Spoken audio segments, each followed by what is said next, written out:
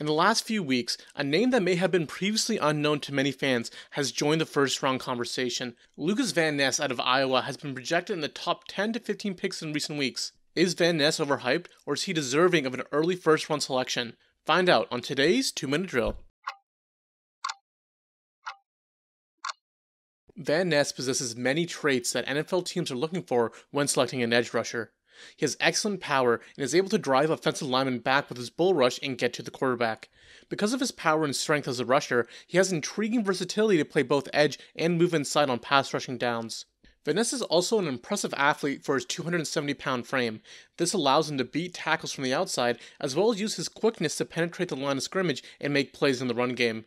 He doesn't have the most advanced pass rush moves and will need to improve at beating linemen with more than just his bull rush natural athleticism, but his respectable 19.5 tackles for loss and 13.5 sacks in 2 years on the field for Iowa as only a rotational player shows he's not too raw to contribute on day one.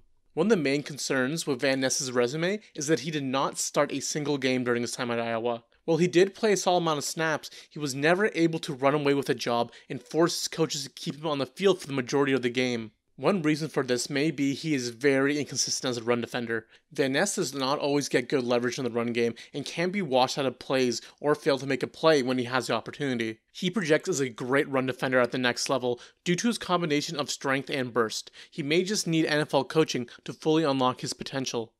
Van Ness will also need to show that he can handle the conditioning demands of playing more snaps than he did in college at the pro level in order for the investment of a first-round pick to be worth it. My pro comparison for Lukas Van Ness is Preston Smith of the Green Bay Packers.